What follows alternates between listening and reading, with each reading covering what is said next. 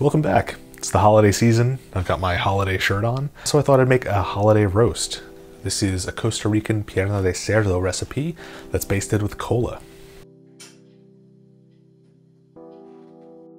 Now, typically this would be a roast ham, but I'm not feeding an army this year, so I opted for a pork shoulder. The flavor might be a little different, but it should still turn out pretty nice. This is a 3 kilo shoulder that I'm going to prep by removing any skin and excess fat.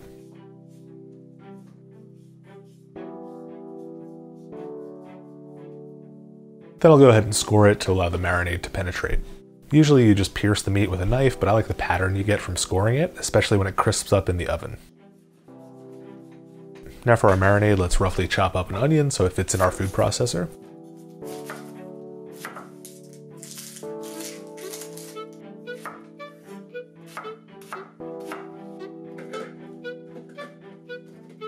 Along with that, I'll add a teaspoon of dried oregano.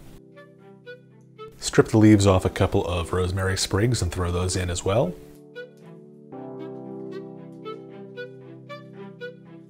As well as a few pinches of salt, some freshly ground black pepper, and a whole head of peeled garlic. This older garlic tends to peel pretty easily, so you can usually just squeeze the cloves to release the paper.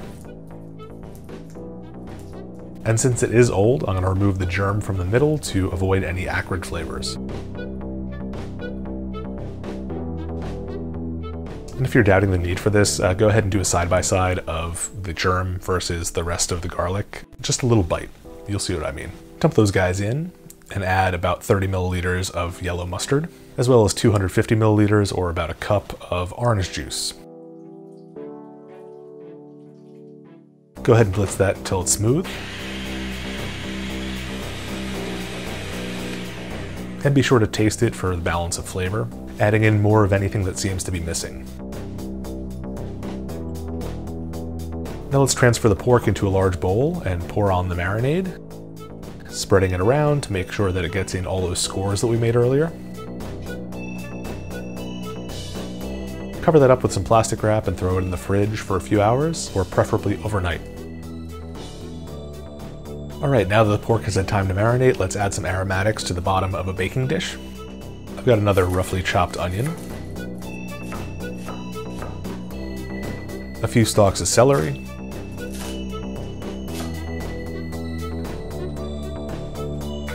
and a very large carrot that I'll chop into equal size pieces.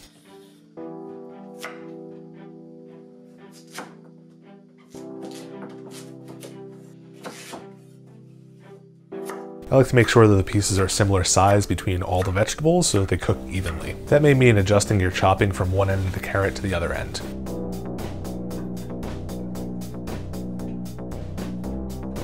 Now let's place the pork on top of that bed of vegetables and pour the marinade on top. Cover it up with some tin foil, which will prevent it from drying out, and throw it in a preheated 175 degrees Celsius or 350 Fahrenheit oven.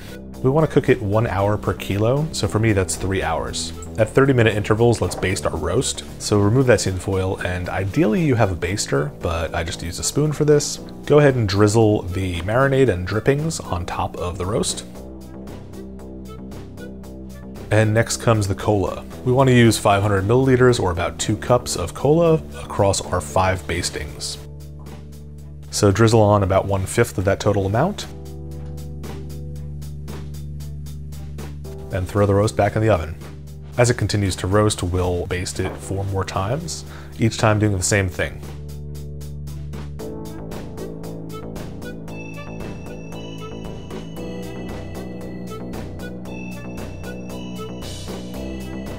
And towards the end, you may notice that a lot of the drippings have filled up your baking dish. Feel free to drain those off or make a gravy out of them, but either way, we want to remove them from the pan so the bottom of the roast doesn't get soggy.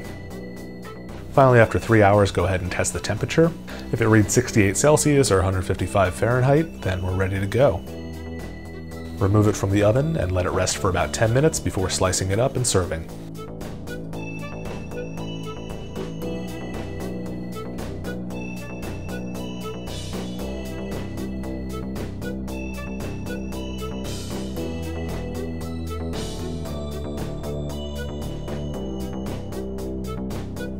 So what can I say except that this is just a great pork roast. You've got some acidity from the citrus, you've got some herbaceousness from the rosemary and the oregano, and a little sweetness from the cola, which actually kind of works to balance out the rest of those flavors. So if you're looking for a different kind of holiday roast than the one that you're used to, I suggest you give this one a try and let me know in the comments how it turns out. Now, I'll be taking a week off for the holidays, so have a happy and safe new year, and I'll see you guys in 2021.